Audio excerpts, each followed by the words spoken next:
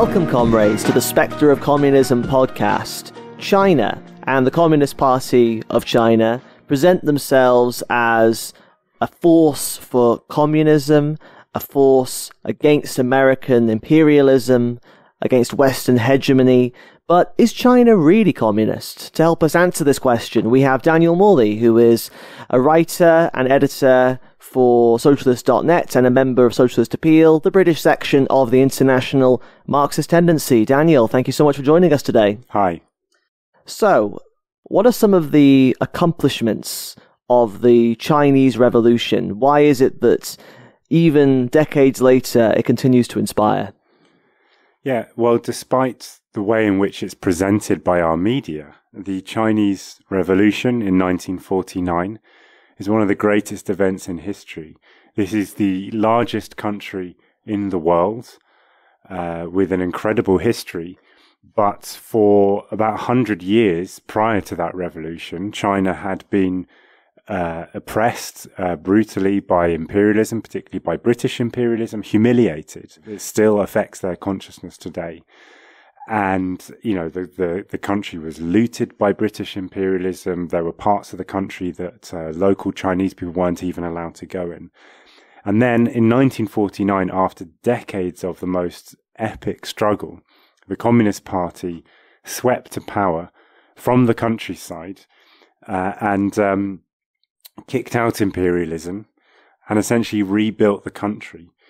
And, you know, the strength of China today, to a large extent, is down to that event, which, as I said, freed China from the domination of, well, by that time, it was dominated more by American imperialism. And, you know, from that point onwards, the country was rebuilt, and some amazing achievements took place. For example, you know, the workers' rights were granted. You know, there was a really significant increase in wages and a shortening of working hours. The economy grew at an average rate of about 11% a year from 1949 to 1957. And between 1957 and 1970, industrial production continued to grow at a rate of 9%. Whereas India's growth rate, which is a comparable country, was less than half that of China's at the same time. Comparable insofar as it's also a very large country, a very ancient country, but dominated by imperialism, dominated by colonialism, but a country where there was not a successful revolution. Yes, but it had also, at least on paper, freed itself from the domination of imperialism in 1947. But not from capitalism. No. So, you know, that's a very useful comparison. You know, women were liberated in a very profound and thoroughgoing way. Foot binding, for example, was abolished. You know, genuine equality in all matters, for example, in terms of marriage, was granted. Wages rose by a third. Life expectancy rose from 36 to 57 in only 8 years. And in 1970, it had reached the age of 70, which was similar at that time to advanced capitalist countries. The number of children in school doubled, and housing really improved significantly. There was a big program of house building, of social housing for workers. Casual labor was ended. So, you know, and of course the peasants were granted land.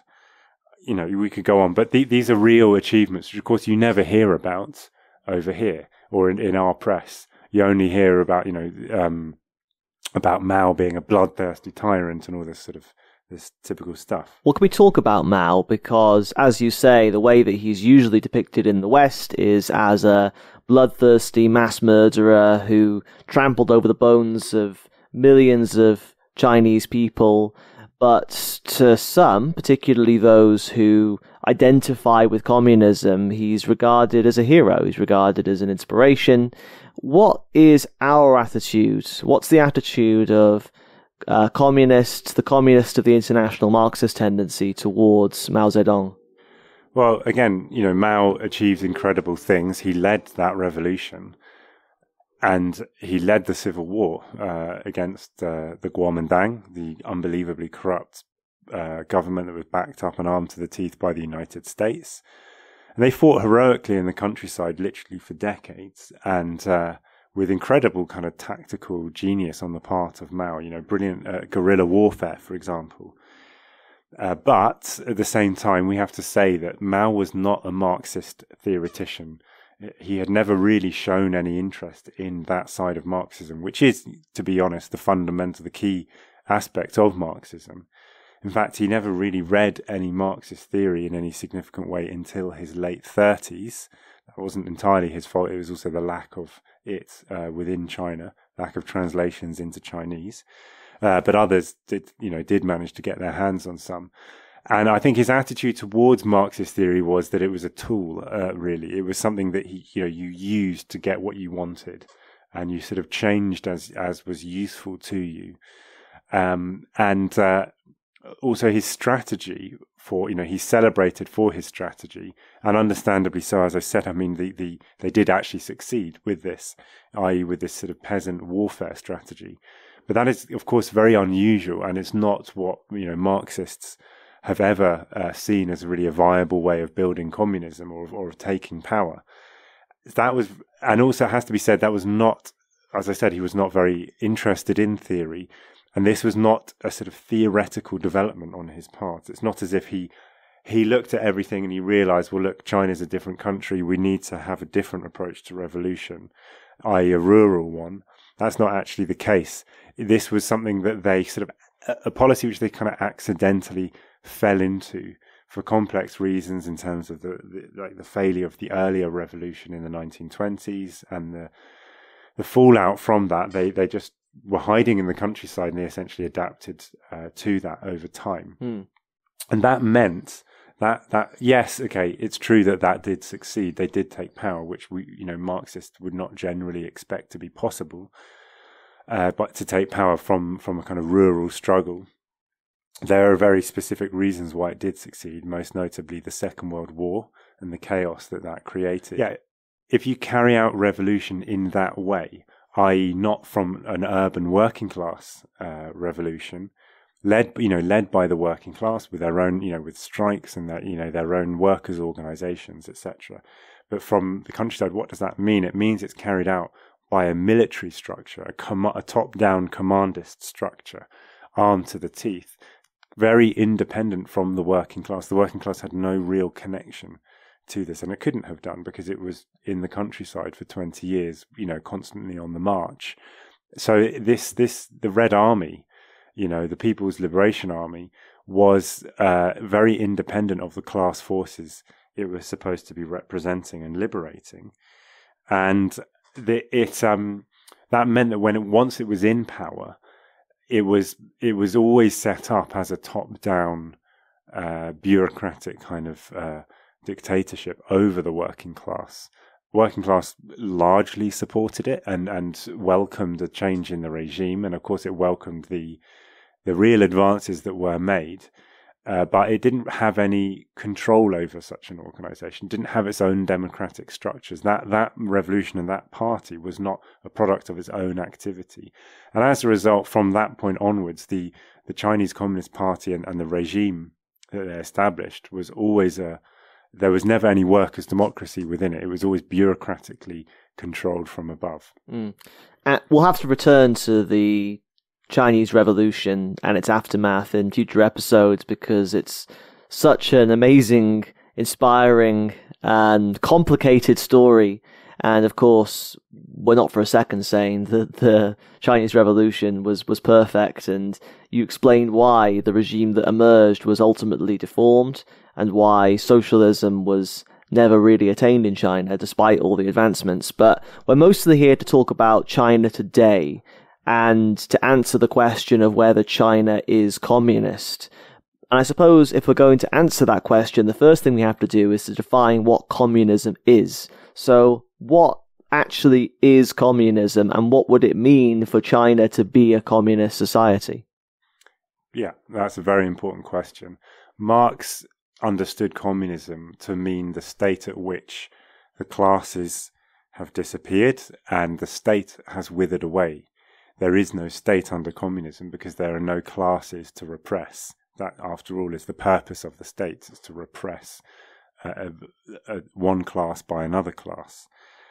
But if you have no classes, if class distinctions have disappeared, if poverty, of all of the injustices of class society have disappeared, and if there's an abundance, a superabundance of all of the necessaries of life, and if the working class, or in fact there isn't even really a working class anymore, if society genuinely consciously controls its own productive activity to meet the needs of all of society, and it can do so with the modern technology available.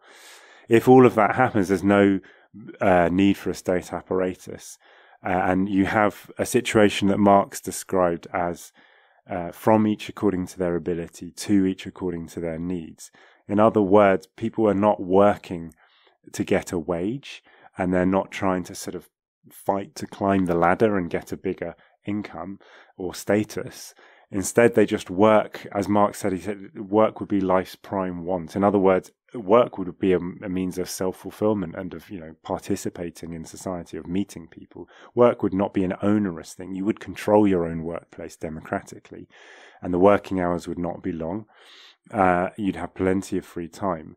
And therefore also, because with the employment of most advanced technology in a rational way, there would be this superabundance available as well, which again, you have to say the technology today exists in China as well as in Britain and other places to deliver such goods for everybody. Then you can, have two each according to their needs. In other words, people with bigger families or other needs would have larger homes, not because of the amount of hours that they had worked or because of their status or anything, but simply because that's what they need. And that the sort of tensions that we associate, or we think that might bring about, in other words, the jealousies and things, wouldn't be there because there would be more than enough for everybody, right? That is what communism means. So if China were a communist society now, then what you would have is no state apparatus. You wouldn't have any rich and poor. The working week would be greatly reduced, and there's many other things we could say, but those would be the fundamental points.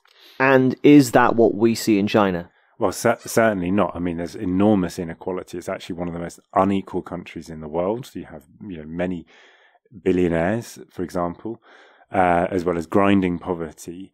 You have not just poverty in the countryside, but the working class. Layers of the working class are very poor. They don't get their wages on time frequently, to the extent that they go on strike in increasing numbers.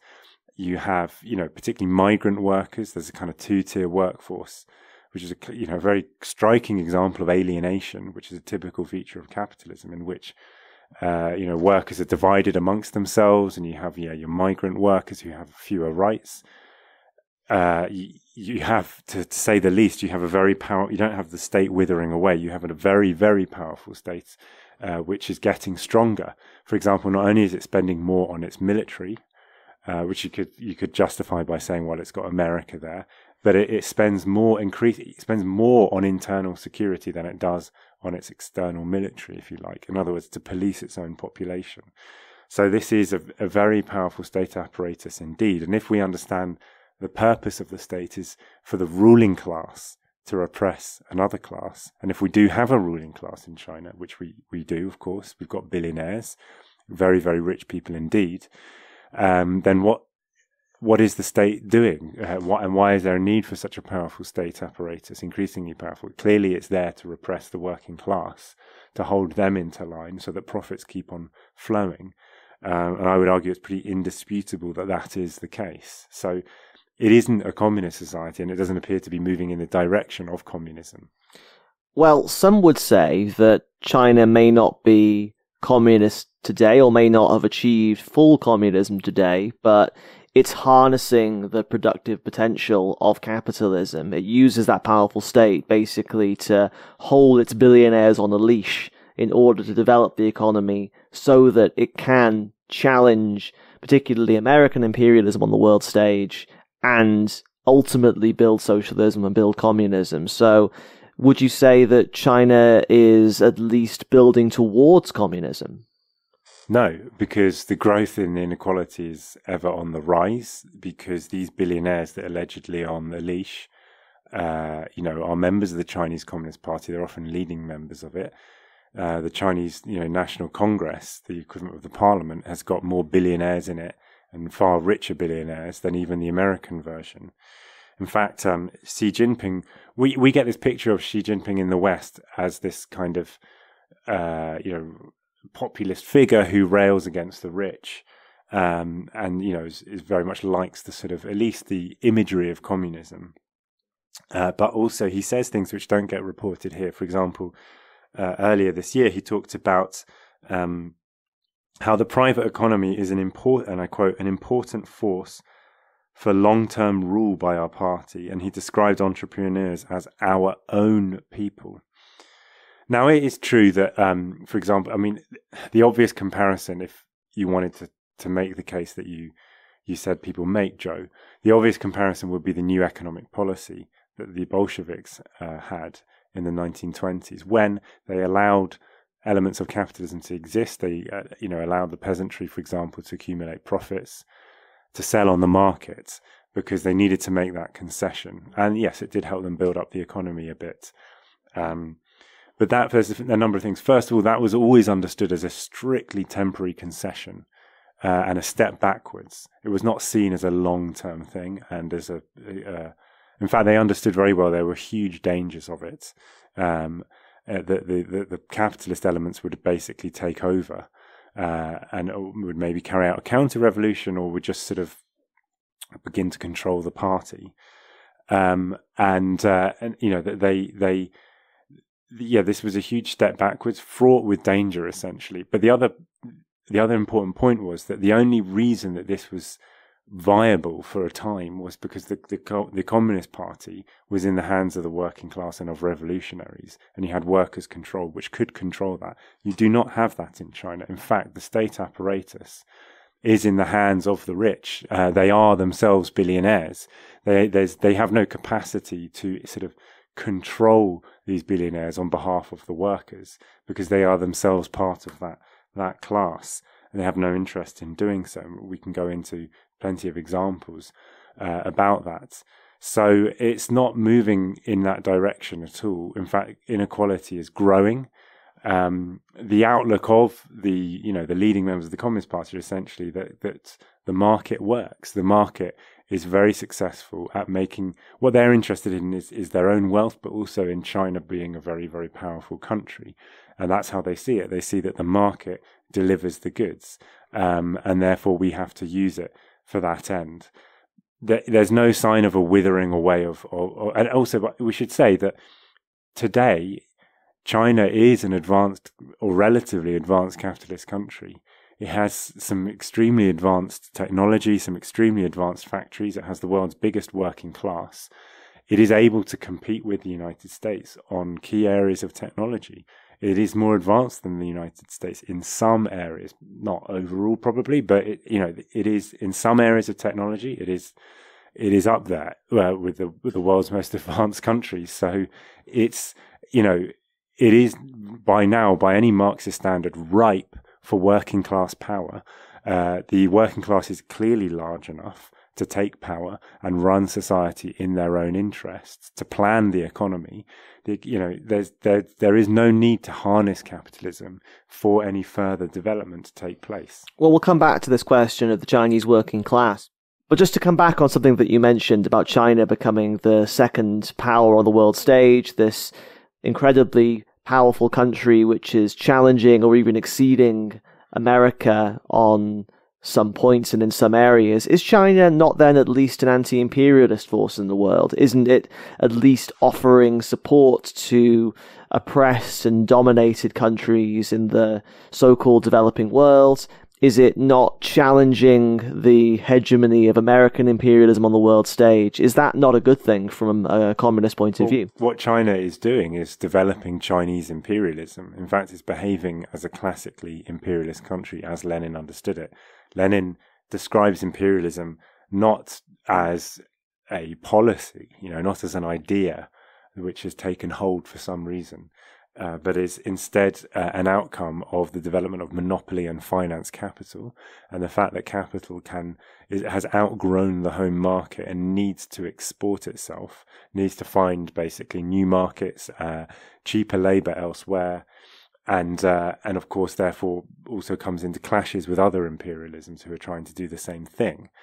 And it's really couldn't be much clearer that is what China is doing. You have, for example, the Belt and Road Initiative, which is, and they're trying to develop alternatives to the World Bank, like with the Asia Infrastructure Development Bank, Investment Bank, sorry. And, they are exporting Chinese capital. And just to give a couple of clear examples, there was the case, the relatively famous example recently of them giving loans to Sri Lanka to develop a port, which those loans could not be repaid. And so China has just taken control of that port for 99 years because that was in the terms of the loans. A lot of countries are in massive amounts, particularly in Africa, massive amounts of debt to China.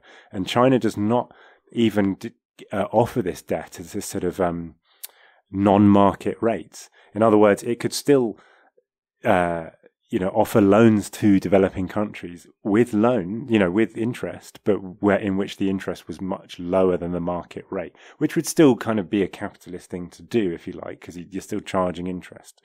But it'd be, a more sort of generous one in an attempt to win diplomatic allegiances, perhaps. But they're not even doing that. They're known actually as very hard-nosed negotiators, in which they offer their loans at market rates, and that's leading to many, many countries, particularly in Africa, falling into debt distress in relation to China. It's causing big problems with resolving problems of heavily indebted countries in much of the world, because there's a clash between, Western lenders and Chinese lenders, and that makes it very difficult to sort out this. But one other example I'll give is with Laos, where China has, if you like, quite a classically imperial relationship in relation to Laos, as well as a few other countries in the region like Cambodia. And it is developing, a railway line, or has developed, I believe, a railway line into Laos, like a high-speed one. And it's, the companies performing, carrying out this work are Chinese companies. They employ Chinese labor. And you have effectively a concession, a classic, just like Britain used to have within Shanghai, where there was areas where Chinese couldn't go. There are parts of cities in Laos which cater to the Chinese workers, in which there are Chinese police, there's Chinese security, which boss around the local security, tell them where to go, tell them what to do, effectively enforce Chinese law. And it's all obviously on the terms of Chinese interests, so that for these Chinese companies to continue making a profit out of Laos. It couldn't really be much clearer that it is acting in an imperialist manner. So yeah, it's challenging America, but only from the point of view of being a rival imperialist power. How do we build communism? Issue 43 of In Defense of Marxism, the IMT's theoretical magazine, is out now, link in the description, and it aims to answer this question. There's a piece on the trials and tribulations of building the planned economy in the Soviet Republic, an article on the revolution in Soviet theatre, and another on the tragic lessons of the working class's defeat in Germany in 1923. Pick up your issue today. But is China not at least led by a communist party? Does that not mean something? Well, we can't be so silly as to be dumbfounded by labels. I mean, it's a name. That doesn't mean, the British Labour Party is called a Labour Party. It does not, as we all know, its leadership does not represent the interests of Labour. The Chinese, first of all, let's go back to what we were talking about communism, where we said that, well, communism means the withering away of the state and of class distinctions. And of course, for this to be, before you have communism, in Marxist theory, you have the dictatorship of the proletariat. This is a transitional society, a transitional phase in which you haven't yet laid the economic basis for full communism, but you are doing so. You're beginning to lay that basis. To do that, you need to have workers' control, You need to have, the state needs to be in the hands of the working class. In fact, Engels and Lenin called it a semi-state. The state that would be established almost isn't even a state because it's in the hands of the majority for the first time. And Lenin actually stipulated 4 rules for that. And that it would mean, for example, the right of recall. So all officials in this worker state could be removed at any time democratically. You wouldn't even have to, wait for the term limit to be up. You'd have a complete rotation of all administrative tasks. So there were no specialists. In other words, no privileged bureaucracy. All workers would be involved in managing their own workplaces and communities. We'd have, no one being paid any more than the wage of a skilled worker. So there wouldn't be any privilege in the state, in this workers' state. It would just be people there'd be no careerism essentially, because it would just offer you the same livelihood as being a normal worker. Clearly you don't see that in China today, at all. And anyway, this state under the control of the working class would therefore always be in the process of disappearing, because it almost isn't a state. It's just something in the hands of everybody. It's not a distinct, privileged kind of strata of society. And to do this, you also would have to have certain other provisions. You'd have to have, freedom of speech for the working class. You'd have to have the right for workers to criticize, to participate democratically, to elect different people. If you've got the right of recall, which Lenin stipulated, for example, that obviously implies the freedom of workers to choose who their representatives are and to remove them. And to, that means that freedom of speech, it means freedom of criticism, etc. Which you very obviously do not have in China today, right? That the Chinese Communist Party and the Chinese state does not function in this way. They call it the Western sort of liberals call it the party state, and in their mind, the party controls the state, which they see as a bad thing. In reality, what it is it's not a party at all. It's a wing of the state. And why do we say that? It's because the Chinese Communist Party is, of course, an absolutely huge organization. But you can't join the Chinese Communist Party and start electing in different people. You don't have the freedom. I talked about the right of recall. You don't have the freedom to criticize. Workers don't have the freedom to organize. How can it be a workers' party? A Communist Party obviously would be a workers' party. How can it be a workers' party if workers do not have the freedom to organize and to express their opinion and to elect different leaders? So actually, it's a means for the state to control the working class and to control society. If you like, I could give a very clear example of this. Obviously, there's a vast number of such examples, which I won't bore the listeners with. I'll just focus on one. A well-known example of in 2018. So under Xi Jinping's leadership, there was a dispute in a company called the JSIC Technology Company, in which basically workers tried to form a union and go on strike because of low pay, poor working conditions, etc. And the company fired the workers for doing so. Now, if this was, as you said, a worker state that was merely using bits of capitalism, using the sort of profit motive of capitalism, but strictly under the control of a workers' party, and it was just using that to sort of boost the economy, to get more rapid growth right before you can actually rationally plan the whole thing. If that were the case, then you would always side with workers here. You would allow for companies to exist and to make profits and to employ workers, but these would be under the control of the working class, of the trade unions. You'd have something almost a little bit like what you used to have in the 1970s in Britain in some cases, where you had a closed shop where the workers could have control over hiring and firing, for example. And you did have that in Britain. So if you had that in Britain in the 70s, at the very least you would have that in China under the Chinese Communist Party. But what was the reaction of the Chinese Communist Party and the state apparatus to the company firing the workers who tried to form a union? Not only did the police raid the apartments of the workers, but also of the students. There were students who, in the Marxist Society in Beijing University, I forget the name of the university, but it's in Beijing. There was a Marxist Society there, and it was in solidarity with these workers. And again, you would have thought, okay, these are young Marxist students. this is a Marxist party, allegedly, surely, if anything, they'd be in that Marxist, but they'd be in the Communist Party, and the Communist Party would help them. But actually, they raided the apartments of both these workers and of the leading student activists. They detained about 50 people. And as they were detained, these people were singing the Internationale. So these are clearly young communists, revolutionaries. But they were arrested for doing so. And the police then went on raids throughout the country, arresting a number of students and workers all over the country. And many of these activists went missing. In fact, some of them have still not returned, I believe. And then the Marxist society at the university was restructured, changed. Basically, the old leadership was kicked out under the pressure of the state.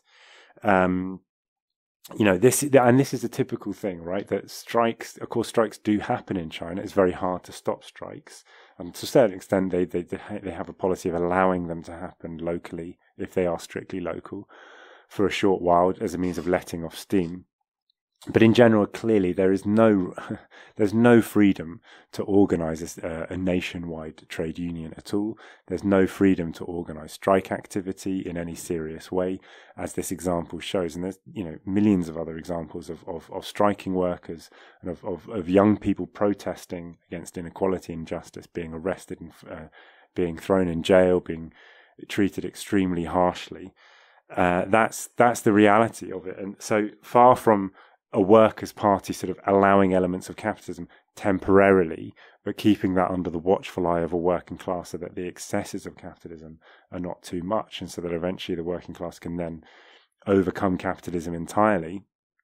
You have a state apparatus which is clearly repressing working class initiative on behalf of the bosses to keep profits flowing.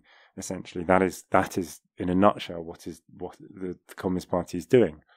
That's a pretty comprehensive nutshell, so I think I'll move on to the final thing that I wanted to ask you. And it's something that I'm sure communists, revolutionaries listening to this will be asking themselves, which is, you guys say that China is not communist, it's not building communism, the Communist Party is not really a communist party. So what do we really want in China? What do we say as the IMT, as communists, as Trotskyists? What do we want for China? Well, we want the working class of China, which is the biggest working class in the world, very, very powerful, at least potentially. We want them to fight for their own interests, and that would have to mean fighting for the overthrow of the regime that you have in China. And I think the potential for that is there. It's impossible to judge when things are going to happen, but that you had last year, the end of last year, it's almost a year ago, a wave of student protests or young people protesting against the lockdowns and the repressive measures associated with them. Nobody could anticipate that. It more or less just happened overnight. And that's obviously because you have a very repressive regime that makes it very, very difficult to organize. And then you can suddenly have these explosions of anger. So we anticipate a movement of the Chinese working class, which I think knows its own strength to a certain extent. It realizes its size. It realizes, that they are responsible for the wealth of China. And I think a lot of Chinese workers see the wealth at the top, which they see as like kind of ill-gotten gains, if you like. And they see it as, a lot of them see the Communist Party as having betrayed Mao, right, and having betrayed it, the heritage of the revolution. You have that as quite a significant consciousness. At the moment, you now have a huge rise in youth unemployment. At the last count, it had already gone up to over 20%, and then they stopped counting, which tells you that it's gone up. It's very significant. I mean, there's a big, big crisis of young people, of the consciousness of young people in China. There's real discontent there, a sense of, we've worked hard, and our parents have worked hard, incredibly hard, and now China is this wealthy, powerful country, and we're not seeing any of it. And we've all gone through university. There's a huge increase in the number of university-educated young people, and they have this sense, we've sacrificed so much, and we can't even get a home. Of course, you got this huge crisis in the housing sector, right? Which is also an example of the fact that it's a capitalist economy. And I should have mentioned this earlier. Yeah, exactly. I mean, a motor force for the development of this consciousness is precisely that if you play by capitalist rules, you end up with capitalist crises. Yeah. And China's growth is slowing, its unemployment is increasing, and this catastrophe around Evergrande, and more generally in the housing market, which is really one of the main, if not the main motor force of the Chinese economy, it's classic evidence of capitalist crisis. Yeah, and no regime, no matter how powerful, no matter how much it intervenes in the economy, can avoid capitalist crisis if the fundamentals of the economy are capitalist, which they are. And you can see that happening in real time. They're trying to, and for years they've been trying to sort of plug the gaps and roll over debts, because there's a huge amount of debts in China. And a lot of it is sort of hidden debt. And they know that a lot of this debt is unsustainable. A lot of it are bad debts, as they call them. In other words, they won't be repaid because the profits haven't been made. And that is, that means that there is a looming realization in the economy, or it's beginning to be realized, that there's a huge amount of fictitious capital, and a crisis basically is ensuing. But you can see in real time that the state is trying to intervene a bit, not fundamentally differently to how they did after 2008 in the West, where they, nationalized the banks, and they basically, they nationalized the losses and privatized the profits in an attempt to keep capitalism afloat. It's not fundamentally different to that, but the Chinese state has a few more levers, really, because, for example, the fundamentals of the banking system are in state hands already, for example. So they're doing that, but they can't stop it. They can delay, they can slow it, they can slightly alter the way in which the crisis unfolds. But because they are using capitalism to boost the economy, i.e. the profit motive, then obviously that means that the economy is run on that typically irrational basis. In other words, the boom and bust cycle, investments being made and loans being made that are not actually profitable or won't yield the profit because of the typical, the features of capitalism, that the working class, is too exploited to buy back all of the goods that they produce, essentially. And of course, China is also plugged into the world market massively, which it does not control, which has also, been stagnating and in crisis for more than a decade. So there's a shortage of demand for Chinese goods, but then they're trying to sort of constantly increase production with the profit motive, and that's a contradiction. And you cannot get away from that whilst remaining within capitalism. And if you roll over the loans, if the state says, well, don't pay back those loans right now, or don't demand those loans get paid back to you right now, because if you do, then there will just be a financial crisis. But those loans are still going to have to be paid back eventually. If they're not, if you just cancel all the loans, then in turn you have another financial crisis, because the whole financial system is revealed to be unsound. There's no way of getting around that as well. And that means that you have to say the future for China is not going to be like the past. You've had 30 or so years of unprecedented stability based upon a booming economy. And that has come to an end. Also, the era of globalization that was based upon has also come to an end very clearly. So the future is going to be very unstable for economic reasons, also, of course, for geopolitical reasons, with the clash with American imperialism, which is very significant. It's really the defining character of the world today. So, China's future will be very unstable in comparison to the past.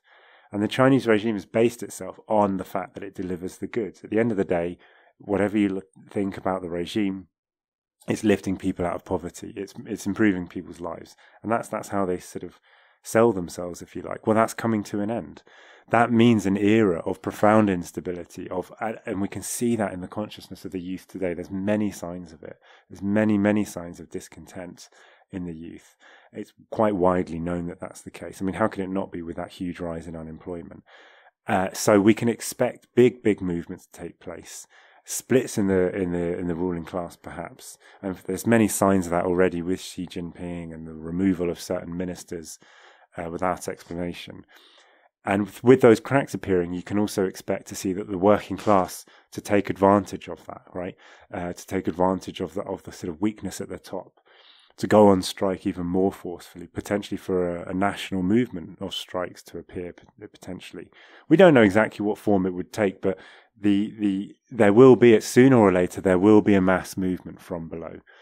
And that will be led by the working class. And as communists, we must support that. We must give our full support to any movement of the Chinese working class, and extend them our solidarity in their fight for their emancipation. And when the giant of the Chinese working class does begin to move, as I know you're fond of saying, it will shake the earth. Of course. It's the biggest working class in the world. How could it not? It will change the world. Well, thank you so much, Daniel. That was a really interesting discussion. And if anybody is interested in some longer analyses of our view of the Chinese Revolution or the state of China today, then I will link some articles in the description of this episode. So that's it for this week. We'll see you again soon.